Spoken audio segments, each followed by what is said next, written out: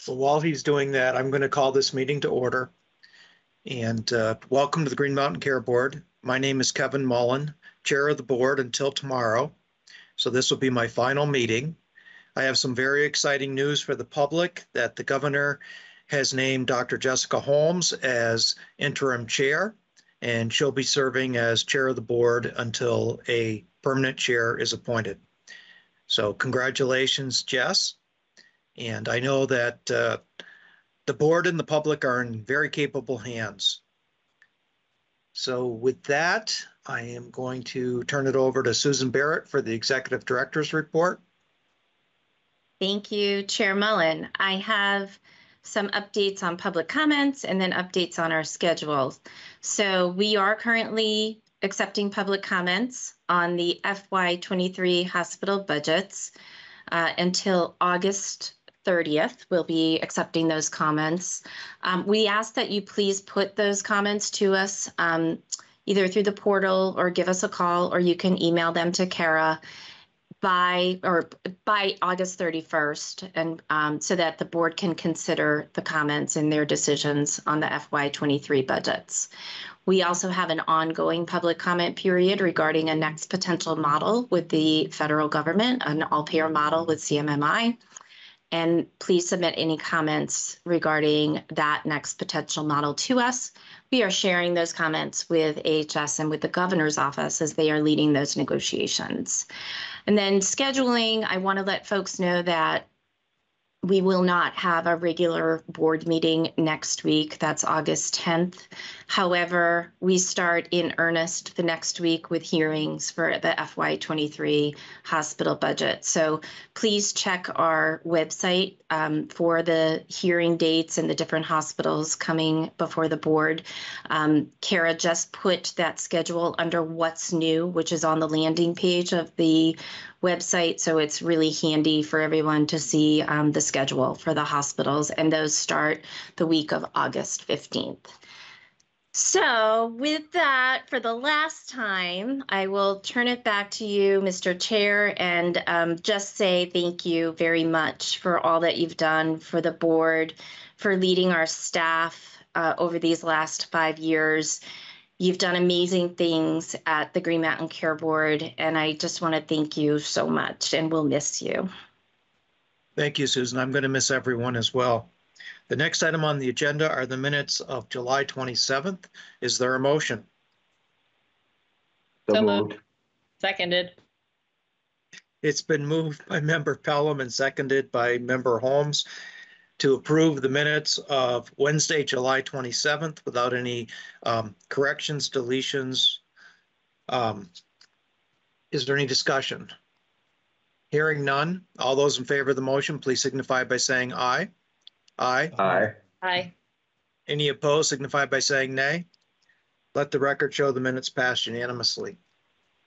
So with that, the main purpose of this afternoon's meeting is to look at different tools that are available to the public and to the board for looking at pricing. And I'm going to turn the meeting over to the leader of our health system finance team, Sarah Lindberg. Sarah.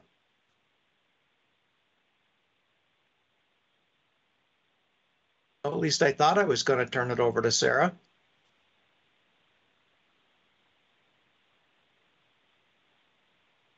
Susan, do you know where Sarah is? Well, let me go around the corner because I believe she's in her office, and I'll see what's going on. Hold one moment, please.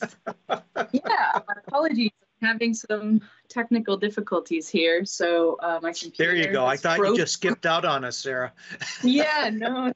I'm going to have to reboot my computer, though. It just froze up. So I'm on my phone.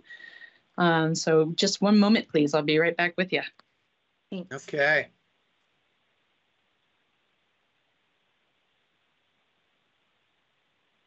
She was just so sad, Kevin, to see you going that she just couldn't face the audience for a while. Kevin, we are going to miss you. And we just so appreciate all your service over all of these years, not only in the legislature, but in the Green Mountain Care Board. And you're truly a dedicated public servant. And it's been a pleasure to serve with you. I really do appreciate your leadership and everything you've done for Vermonters. Thank you, Jess.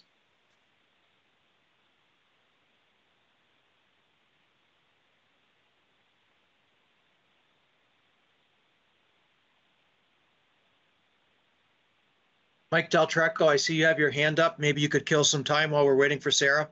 It's an important time. Do you have a good joke, Mike? I don't have a camera today. I apologize for that. And I may not be able to stay to the end of this meeting.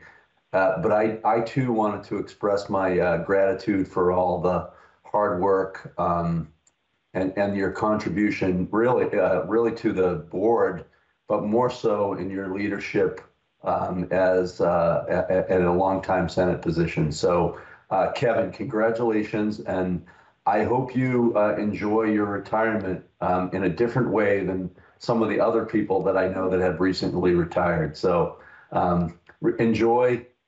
Your family's important, and go embrace that time that you have with them. Thank you. I would say, Mike, that those people failed at retirement, and that's my biggest fear. But I'm hoping to stay retired and to enjoy life with my family. So with that, I see that Sarah's back. And Sarah. Yes, that probably feels staged, but I know how much you value punctuality, Chair Mullen, so I didn't plan that. So are you able to see my slide here? We are. Okay, great. So I'm gonna this is more my kind of old data hat than my current finance team hat, and just a transitionary presentation. But as the budgets come before us, I thought it'd be a good time to look at some of these different tools that are available. And the reason I put price transparency in quotes is because it's a term that a lot of people use, but can mean a lot of different things. And so we can explore that here today. So the agenda, we'll review some terms. Language is really important whenever you're talking about any of these issues. Just review some of the established goals that people consider when they are interested in comparing variation in cost or payment. And then the tools we're going to review today are both the hospital and the plan price transparency requirements from CMS, the NASHP hospital cost tool, the RAND Corporation pricing studies that have been released in several iterations, and a couple of our own tools, one being the payment and cost variation work that Burns and Associates did for us, as well as the reimbursement variation report. So probably the most triggering word in this area is cost, because it means totally different things to totally different people, and truth is very relative. So if you're a patient, likely you're thinking about cost as what's coming out of my pocket to take care of my medical care. And that's going to be things like co-insurance, co-pay, deductible, premium, but it also might include less tangible things like the time you have to take off work to get that care, or the transportation costs to get there. So, when you think about medical costs, it can be quite a elastic bucket of services and expenses for a consumer. When we think about providers, and usually we're talking about hospitals, but not exclusive to hospitals at any means, but that's the expenses they're incurring to provide this medical care. So equipment, the staff compensation, infrastructure, like having to, plow the driveway, or, the time it takes to shovel your front walk, and all the supplies that come with providing the care, licensure, medical malpractice insurance. These are all expenses that providers are incurring in order to provide that care. So they're probably thinking cost in a more kind of, time and materials kind of way than a consumer might be. And for insurers, or the health plans, they are thinking about the cost for that service as that allowed amount, which is the negotiated rate between them and the provider. And they also have administrative expenses to maintain those services, adjudicate benefits, monitor for fraud and abuse, things like that. But, these are all different costs for kind of the same interaction in the system. So the truth is that it's very hard to determine the cost of any one interaction in the healthcare system. And so we'll try and focus on things that are easier to define and measure than things like cost. So I'm going to use the word charges, and I'm as guilty of anyone of slipping on language. I'm going to do my best to stay disciplined, but the charges would be the full amount that's billed by the provider, A reimbursement would be the actual payment made to a provider by a patient or a health plan. And then there's the expected member share. So that's the cost sharing that happens usually for a medical encounter. And that's what the hospital is expecting to get. They may or may not, or the provider, I should say. But that factors into that equation. And some expenses providers take on is trying to chase those payments. And so that's kind of an important factor in this.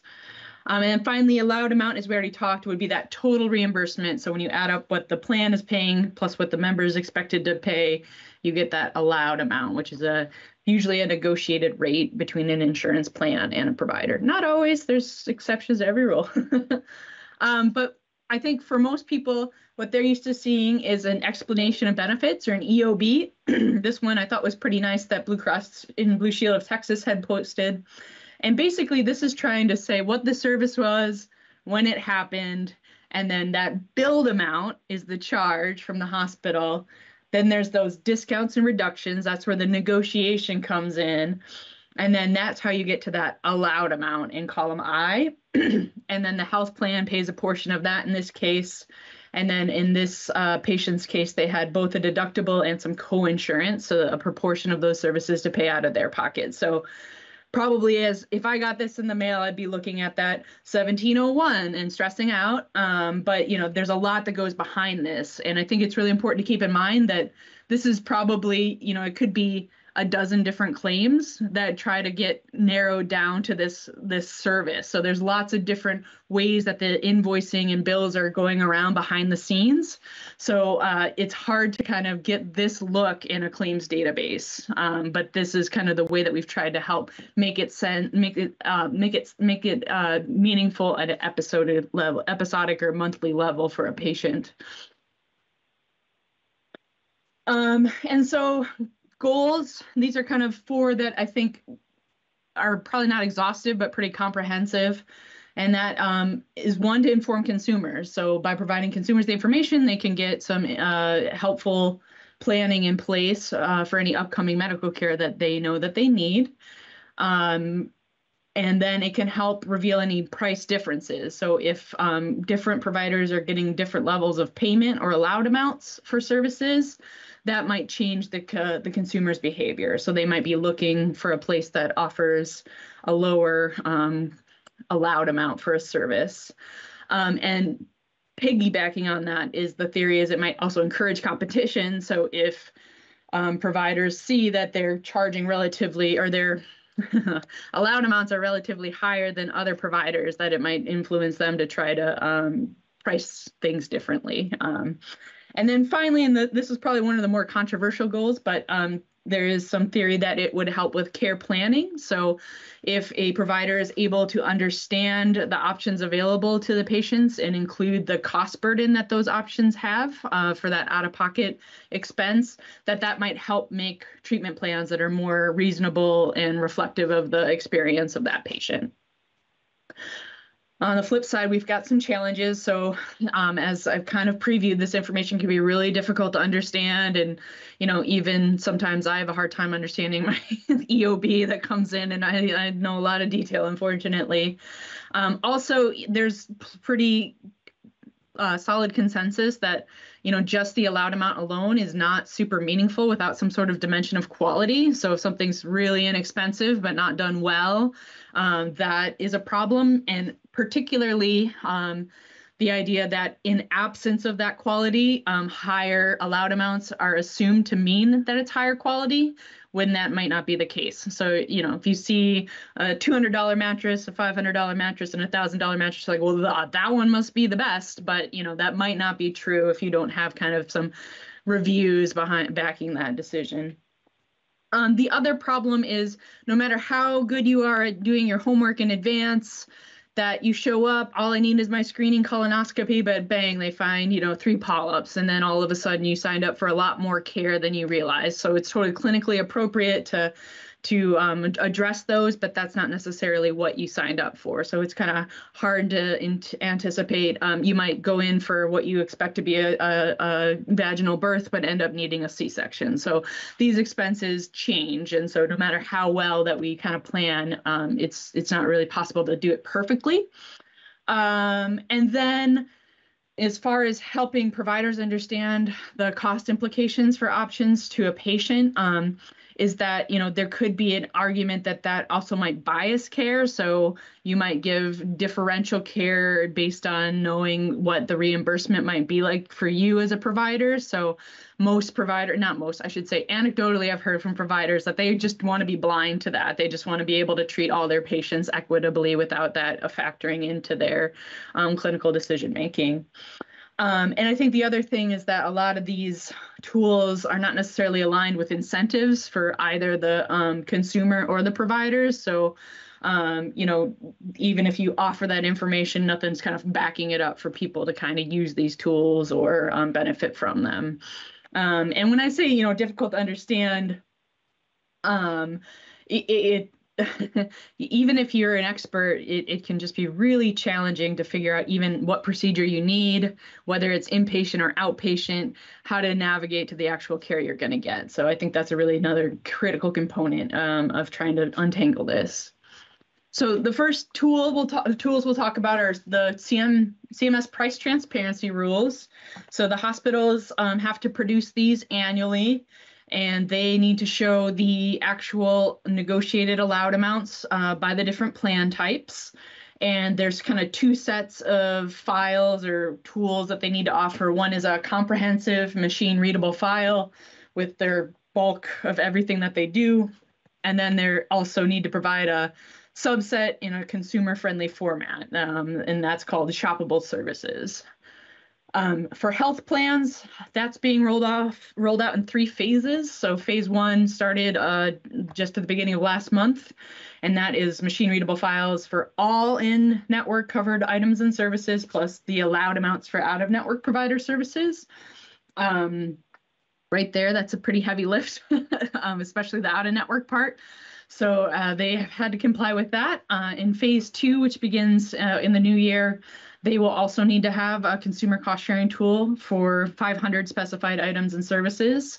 I should note, and I meant to look up the citation about when this happened, but in Vermont, the health plans do offer consumer tools by law. So, that part kind of already has been fulfilled by Vermont law. I don't know if it's the exact same services, so they might need to extend it or adjust it, but that's something that's already been kind of available in our state. And then finally, the following January in 24, they need to expand that to be all services. So that, and I guess one other, the current tools are only available for members. I'm not sure whether or not these will be public facing or restricted to members. So I can make a note of that and look that up. Or someone who's on can correct me where I've misspoken. All right. So, me again, claims analyst, just said, okay, if I were going to get a knee replacement without insurance, what kind of cost transparency can I look up? And so I just went to 4 random facilities and got, a variety of different answers. Some of them I don't think could possibly be right. So I obviously made a mistake along the way. And it took me probably, 25 minutes to gather these. So I think there's a big burden on the consumer to pull all this together in the current format. So, but yeah, so that is just one really important aspect of this. And, you can see as an example in this spreadsheet version that they were able to break out both the physician component and what the hospital component of that service would be. So in some cases, that's much less clear. But yeah, that was a long time to get that all together for 4 screenshots, but it was good, humbling. And so for plan transparency, much more technical prowess is needed. So basically right now I tracked down a JSON file. So that's a type of structured data that's in a text format. And I, did some digging, and here I found 4 different negotiated rates for this payer with different providers for a knee replacement. So you can see, you would have to be kind of a data wizard to get at that. So it's definitely not ready for consumers yet, but this information could be powerful if anyone can harness it.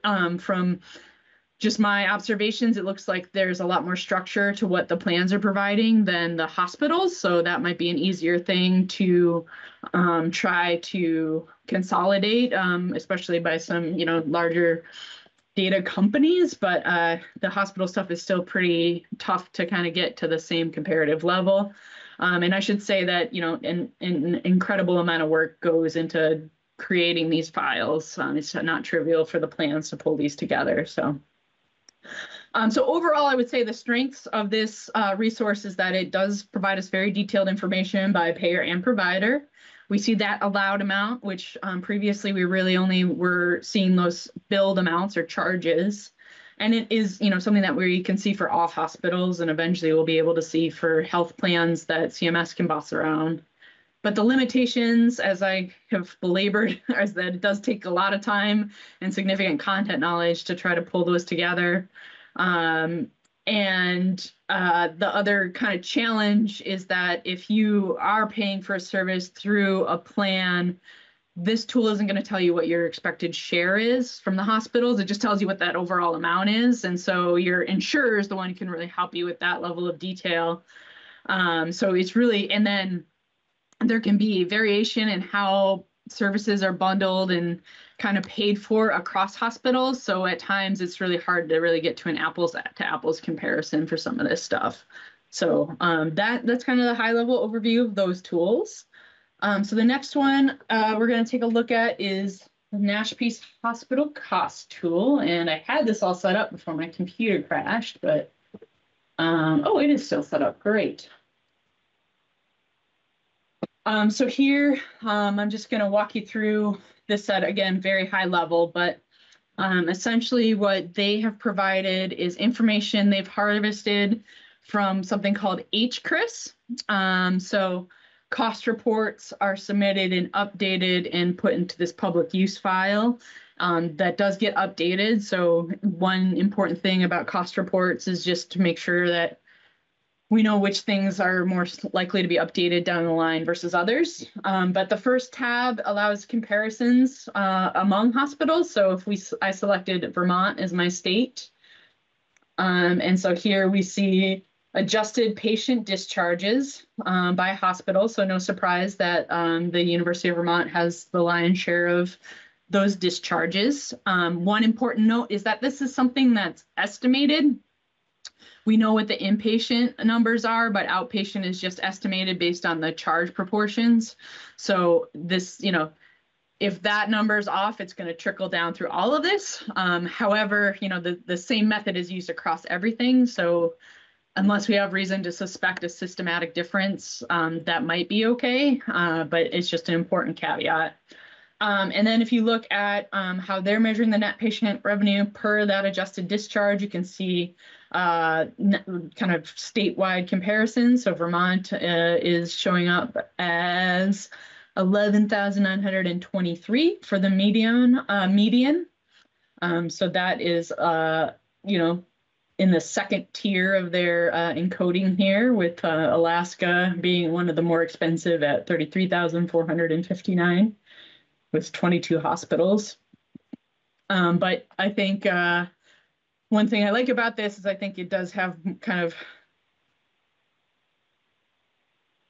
if you actually encode the variation that we see, it does help clean it up. I'm sorry, we're in the third tier, not the second, but yeah, and you can see that this thing is also going to be sensitive to utilization. So if people aren't utilizing care, the expense goes down, the revenue goes down. Is that right? Yeah. Okay, sorry. And then here we see it just in a graph form for the Vermont hospitals. So one thing to keep in mind here is that low denominators are going to make for some wonky things, which is probably part of what's going on here with Grace Cottage's result.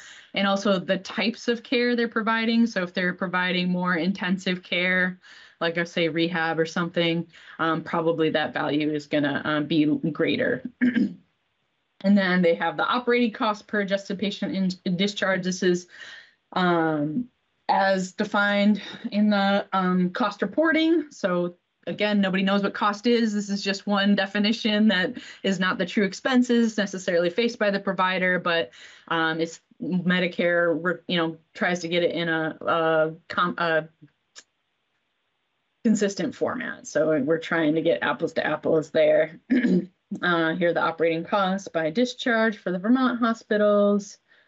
And then the operating profit and loss. So this is from calendar year 2019. These numbers are likely not going to tie to what we get in the hospital budgets just because we have a much more comprehensive set of financial indicators than the cost report offers. So this is going to be, high level policy idea of comparison. So I think it's important to remember that, we're going to have better or more detailed data. They also show charity costs, uninsured and bad debt as a proportion of their net patient revenue, and the cost to charge ratios. So basically, of what Medicare is assigning these things to, how does that compare to your bill that you're sending out? So that is the first, oh, and I'm sorry, the last thing that they include is what they call the commercial break-even point. So that would be what proportion of Medicare commercial payers would need to pay to get to 100% of the Medicare rate, knowing that they're taking losses. So Medicare doesn't pay 100% of the Medicare rate per se. So this is also going to be something that we want to watch carefully in the next round because those kind of ratios are based on the RAND study that we'll talk about later. And this is in RAND version 3.0, which didn't have a lot of Vermont data. So this needed to be computed for Vermont hospitals. So I probably why I almost skipped it is I'm not ready to look at that. I'd love to see it next year once I have our data in there. Yeah. So then you can also look at a single hospital on some of the same metrics. So I just picked Maine Medical Center. So you can see their operating costs and revenue over time, that profitability indicator. So how much what's their operating loss or gain? The net profit margin, that uninsured and bad debt over time. And then they have payer mix, including that charity care and other fund sources. They have it by payer type, what those operating margins are, and the profit margin. And then here are the cost to charge ratios over time. And that commercial break even over time. So lots of material here. And then if you want to look at the whole state, so you can compare Vermont to national on, it's pretty much the same measures. And then you can also, one thing I think is kind of neat is you can look at it by health system. So here, if we compare the UVM Health Network to the Dartmouth Hitchcock Health Network, you can kind of see how they are operating at that more network level versus at individual hospital level. So, so I think it's I think it's an interesting tool. I think it's a helpful tool, but I also think it's a high level tool, and that it can be the start of some questions, but I wouldn't end there by any means. And talking with the people who developed it said kind of something similar. This is meant high level, top line, comparative to help inform policy. So they were not recommending it as a direct regulatory tool by any means. It's also, somewhat lagged. I'm already getting into this, but yeah. So as I said, standardized high level information, we can see those comparisons that we walk through. They do use very transparent methodology, which is nice, and they have a public use data set, which is helpful. but it is pretty lagged. 2019 is the most recent. I already mentioned that RAND 3.0 pricing might be a little suspect for Vermont in particular. And those utilization estimates, like I was saying, so since they're backing into the outpatient utilization, if there's anything wonky with that, that varies by hospital, that could be kind of a problem. All right, I'm gonna take a drink. RAND, so we just said that these studies are actually feeding into the previous tool. But essentially, this is a series of reports that was initially envisioned to help employer groups learning about their payment variation between providers. So employer purchasing groups are the ones who are figuring out who to best administer benefits for their employees. Is it some administrative plan where they self-fund? Is it a fully insured plan where they can be underwritten because they have a good risk profile? But the idea is that if they had more transparency into what's being paid, they could help incentivize their employees to potentially seek different care options and or negotiate different allowed amounts with the providers.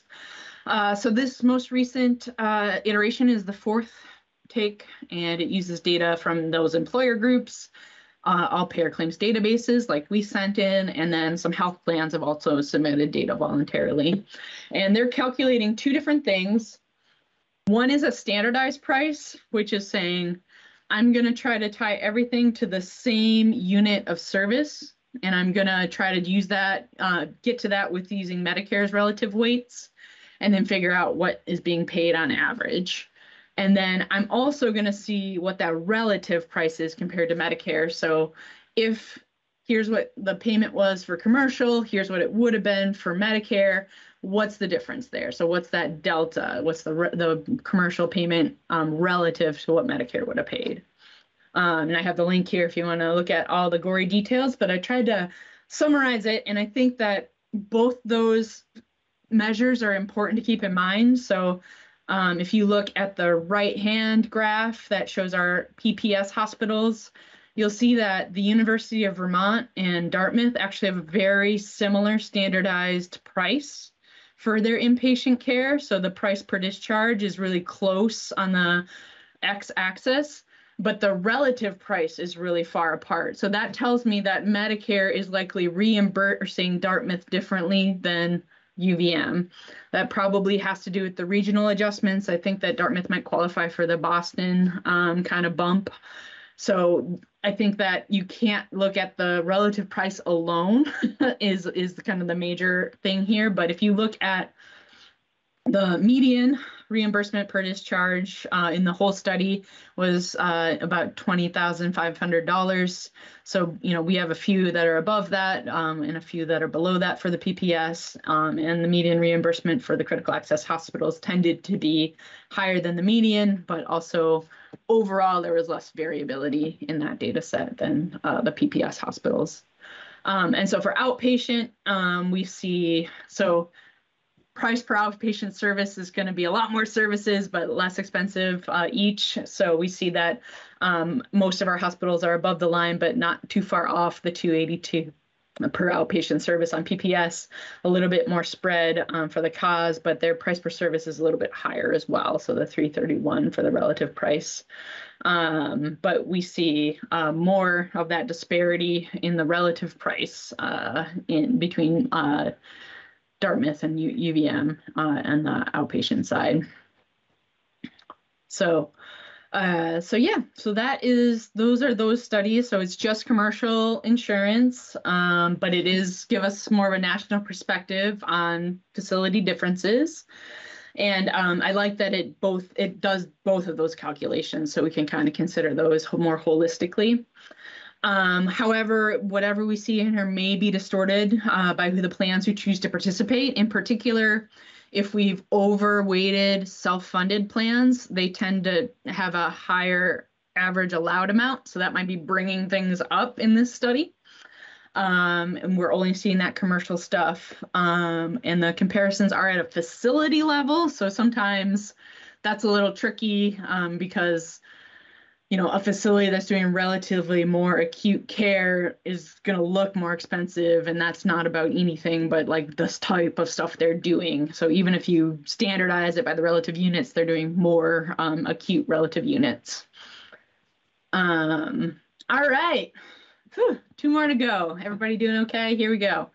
So our payment and cost variation work was done by Burns and Associates. And so part of what actually inspired it is getting some feedback about, challenges with the RAN methodology. And one thing that immediately cropped up is like, there's no assessment of cost there. We talked about how that's a very difficult thing to factor in, but we kind of blended both the hospital cost tool and this RAN thing to come up with this methodology. And so what we said is, let's look at what the cost to charge ratios are in the Medicare cost reports, apply those at a claim line level to kind of get those relative weights. And we're going to see how things compare for what the Medicare cost should be. So those ancillary services, billed charges to the cost, is going to give us that Medicare allowable cost. So it's saying, according to Medicare, this is what that service should cost to provide. And then we also looked at what the payment variation looked like and how much those payments are covering those Medicare derived costs. And so kind of the lessons we saw there is, not surprisingly, this is looking just at the outpatient services that are adjusted for acuity. So the average payment for the commercial plans was quite a bit higher than the governmental payers. However, we saw much less spread in the costs. So even though costs were pretty comparable across the payer types, the reimbursements are higher for commercial. So this doesn't tell us why that is.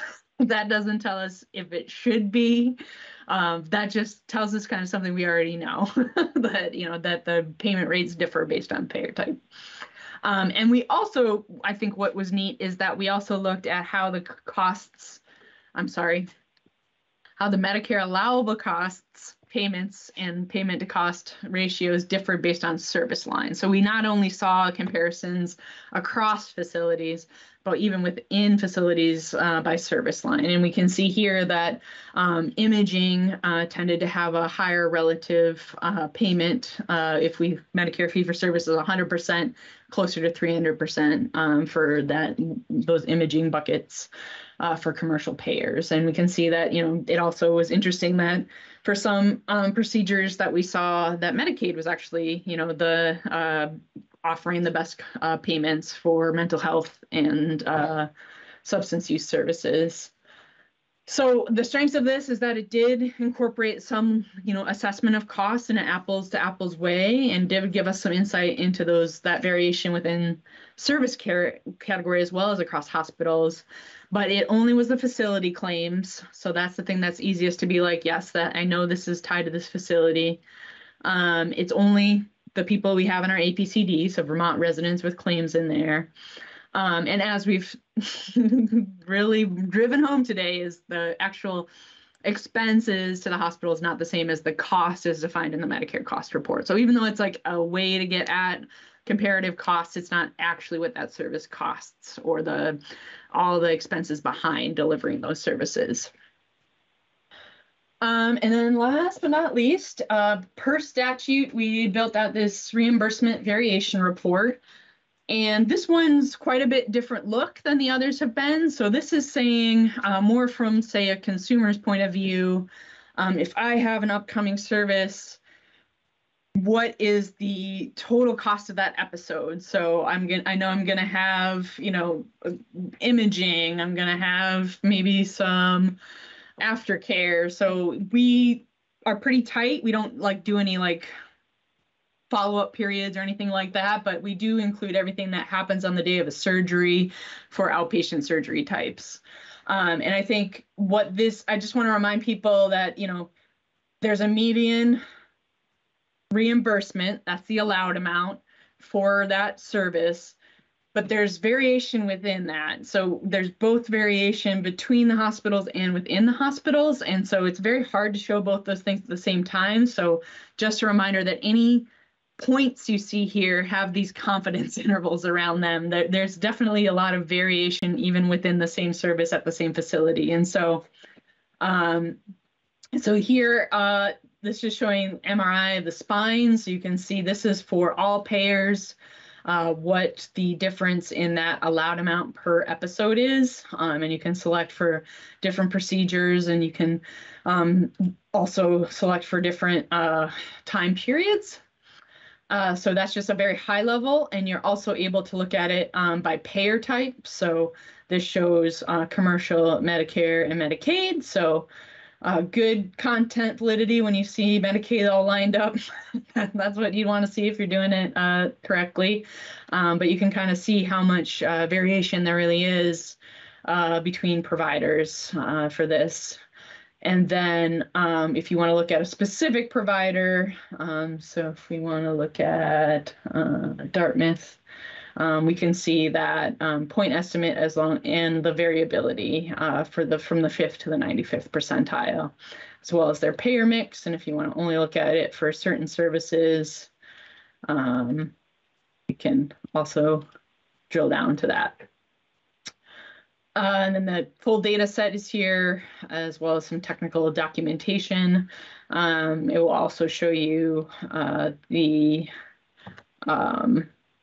if you want, you could just look at the member share.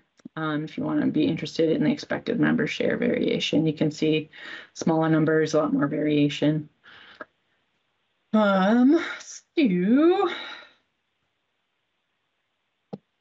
That is the last tool. I think it's helpful to be able to show the full episode of care and showing all that variation within and across facilities. We're not incorporating a specific person's benefits, so it's not very helpful for shopping purposes, again, because we don't know what your specific benefits are. It's also lagged, we're up to calendar year 2020, and it's only limited to a few services at this point.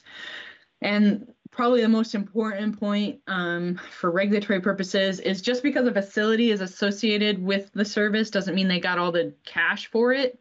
So like anesthesiology is kind of a classic example. They're often contracted out. So even though that's included in the cost of the episode, that doesn't mean that facility got that money. And so it's going to be less kind of one-to-one with what the hospital or other provider revenue might look like. So to wrap it all up, all the resources are backward looking. When we're thinking about budgets, we're looking forward. So that's always an important caveat to keep in mind. And I think that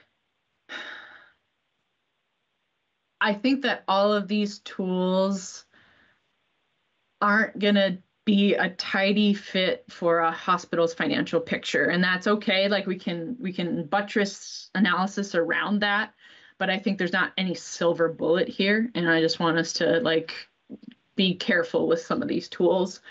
So for instance, looking at things at that negotiated level, unit level, could distort things just because of those billing practices and other things. So it's also unwieldy to try to get it in a comprehensive uniform format, as I showed you. So that's just going to be it can give us a sense of how things are going. If we have a specific type of service question, I think it would be a good tool. But when evaluating next year's budget, not the easiest thing to translate into that. The RAND payment variation, I think, at a very high level can look at both that standardized price as well as the relative prices and look at they do have, I think, 2 or 3 years of data in there, so we can look at some trends. But, that's all back to 2020. It's very hard to apply some of those lessons to the current environment. For our payment and cost variation, so we pulled out a lot of things because they don't really have a Medicare allowed cost or payment associated with them. So labs are kind of a notorious example. There's not an OPPS reimbursement tied to that. So we don't have that in the study, and that tends to be a revenue loser sometimes for hospitals. So the other thing is that we're not seeing a lot of other important dollars such as dish, graduate medical education in some cases, and the tricky part is that we're using the would have been paids for Medicaid and not those fixed prospective payments. So as we move away from fee for service, this kind of comparison gets a little funny, like when you're looking at what would have been paid. So that's one of the trade-offs, I think, to reform efforts. And I already kind of highlighted the challenge with the reimbursement variation report. So I don't mean to say that they're like not valuable tools. I just think that when you are trying to apply them for a hospital budget, that there might be little slivers here and there we can kind of apply, but we're not going to have like a magic way to like figure out what is appropriate in this domain. I think it would be a great goal for us as an organization to think about why do we care about price variation, and kind of start there. And then once we know what the goals are around monitoring it, we can kind of hone in on more specific ways to measure what we're interested in. So that felt like an intense lecture. I'm sorry. I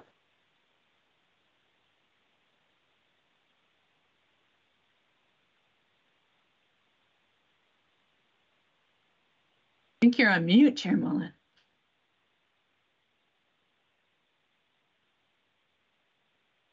Do board members have any questions or comments for Sarah?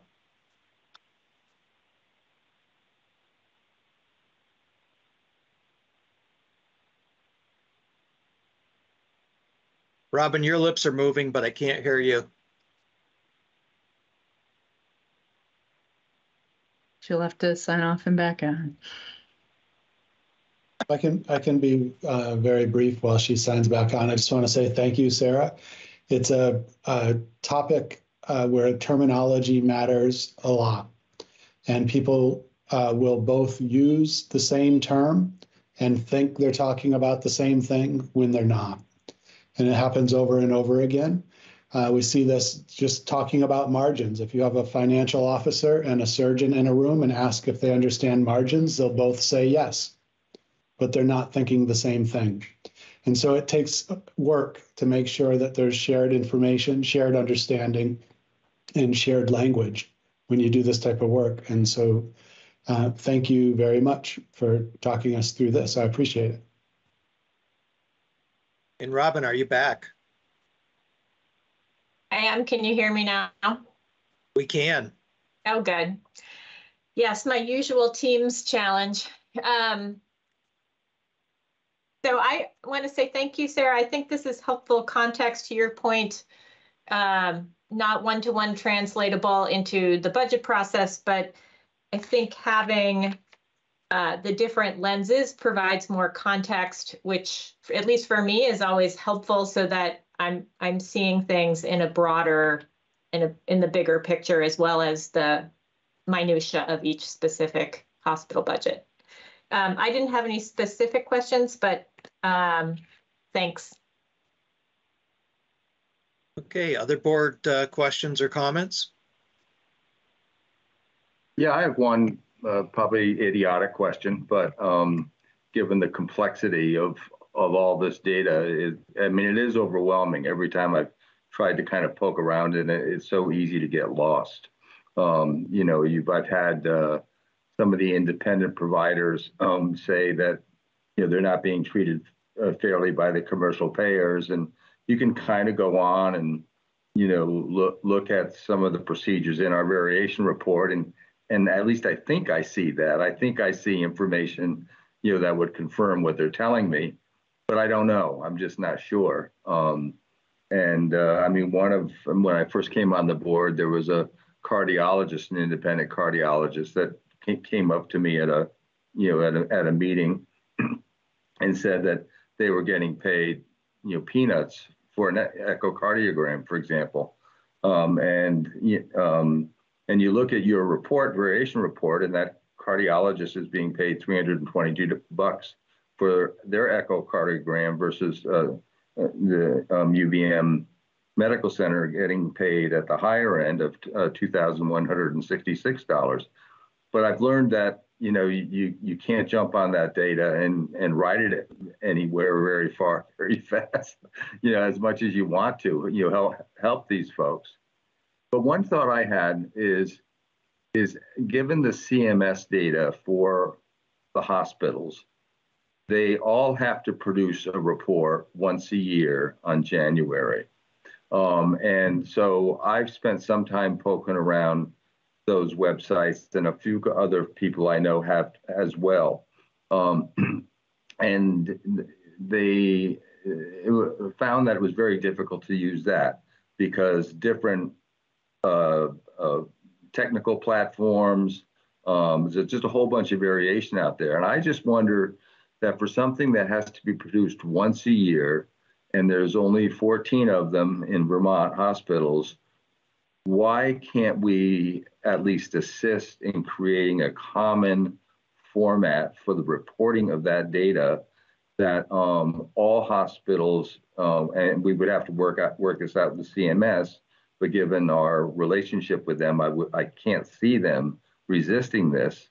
So that at least once a year, that data, those 300 shoppable, you know, procedures are in a format that allow maybe not so much patient-facing use, but public policy use. Yeah, it's just overwhelming, and you know, and if there's somebody out there that can create a simple path through that and how to use it would be helpful. So that was just one thought I had. There's once a year, there's 14 of them. You know, why can't the Green Mountain Care Board say to the hospitals, here's the format you use? Because obviously all Vermont hospitals have submitted 2 or 3 of those reports by now, because this law is, you know, 2 or 3 years old. They've all submitted them, and none of them have been rejected or fined or anything. So it seems that what they're submitting, even though it's a variation, CMS isn't complaining. So if we could get them on the same platform, that might be helpful. But there again, I'm sure there's 100 reasons why it wouldn't be helpful. But that's my simple thought about that one. So thank you for this. I mean, I've learned to embrace your ambivalence about making any conclusion about what you think you see, because what you think you see might not be what you really see. So thank you. Thanks, Tom. Other board member comments or questions?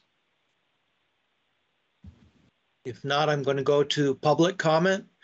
Does any member of the public wish to offer comment on the price transparency presentation? You can either raise your hand, or if you're on the phone, just speak up. And the first person I'm going to call on is Eric Schulteis. Eric. Great. That was a wonderful presentation. Thank you so much, Sarah. I think, you know, when I'm looking at how much the board's capacity to look at data has improved, and I'm thinking about what the next step is, it really is in thinking about continuous improvement. It really is moving beyond data and information to knowledge, and trying to understand what is the cause of what we're seeing. So data-informed policy shouldn't just be about looking at numbers, but actually using the data to draw hypotheses about why things happen the way we do. And I mean, I think something Sarah said, you know, it just shows us what is. If I'm thinking about some work I did for the Cambridge Housing Authority that I think that illustrates this point is, we did mapping over a decade and a half of Section 8 voucher flows, usage flows. And in the end of the day, all that told us was that there's this movement happening outside of Cambridge. And I think the knock-on part of that was to try to understand why that was happening. And that involved talking with clients, it involved talking with realtors, it involved talking with the universities. And what we ended up finding was that the universities were selling or leasing property to large companies, and it was displacing that. And the universities weren't like kind of building affordable housing for residents of Cambridge. And so I think for us, it meant that if we had just tried to increase the fair market rents that HUD allowed, so allow clients to lease up, that really wouldn't have solved the underlying issue, which was what the universities were doing and how they saw their commitment to the community. And they weren't thinking about this, they weren't aware of this outflow of Cambridge residents. So I think that, you know, in the end, data-informed policy is trying to move just beyond charts and data and draw inferences from that data about why things are. And the hope for that is that then when you have policy interventions, it's your best guess about what that based on your idea of causation, what that intervention will do. And I think that in the end of the day is what's most important to having effective policy. Thank you. Thanks, Eric. Next, I'm going to turn to Walter Carpenter. Thanks, Kevin. I guess this is your last meeting, huh? Wow, I came in a My little last late. hurrah. Your last hurrah. God, I wore out 3 board chairs. In any case, my comment is, I'll back up everybody who praised Sarah for her presentation. And I just back up Eric and what he said. I also want to say that this presentation is a great argument for simplicity. As a patient, to try to get to the bottom of this would be virtually impossible, as Tom said, and Tom's experience with this, as he says that, can you imagine what it was like for someone who was uninitiated in this to suddenly look at these facts, figures, statistics, etc., and try to compare them? And it's nuts. So I was wondering if there is a way to simplify the whole thing and put it down into here's what's this charge, etc., etc. That's all. Thank you, Walter. Next, I'm going to turn to Ham Davis. Thank you, Kevin. I may basically have questions if you could ask, I could ask through you.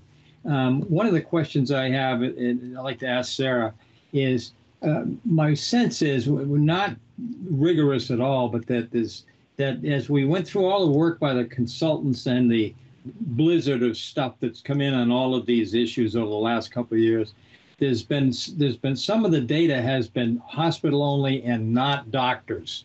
In other words, and so what my first question to Sarah is, can you just tell us to what extent is the data that you're providing when you're using the word provider, is any of it affected by including only hospitals and not doctors? Can you just tell me whether that's a problem or not? It depends. Some of these resources would include the professional claims. Most of them don't. Okay. So in your judgment, Sarah, do you really know what the costs are if you don't know what the doctors are getting?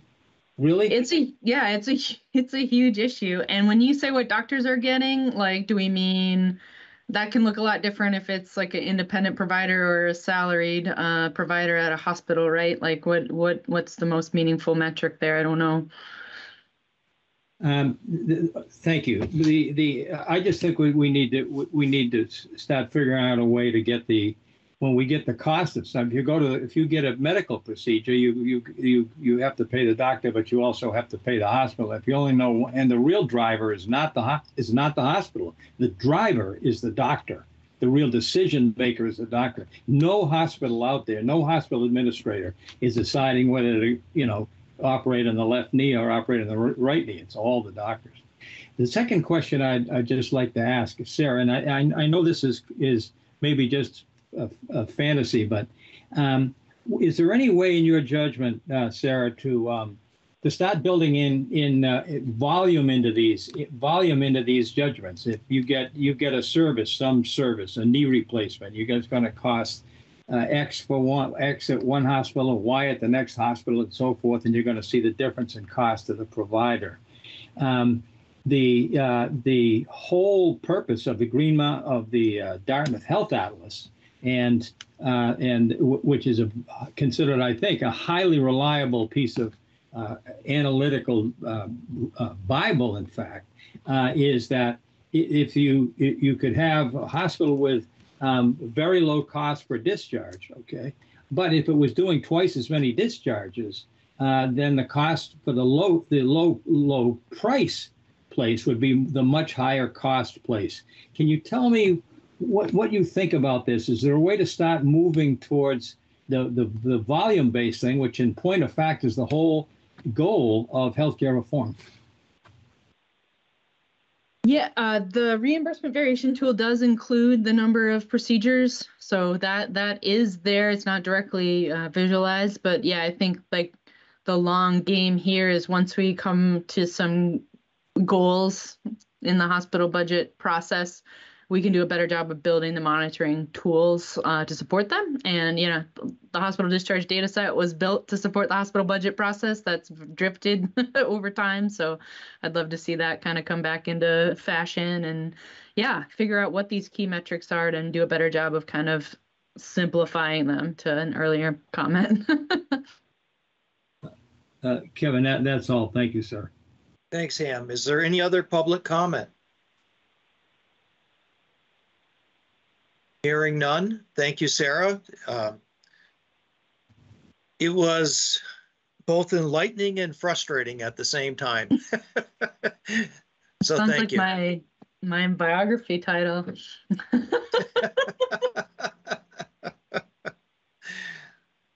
So with that, is there any old business to come before the board?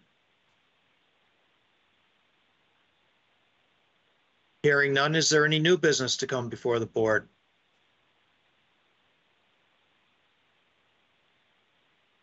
Hearing none, is there a motion to adjourn? So moved. Second. It's been moved and seconded to adjourn. All those in favor of the motion, please signify by saying aye. Aye. Aye. Any opposed, please signify by saying nay.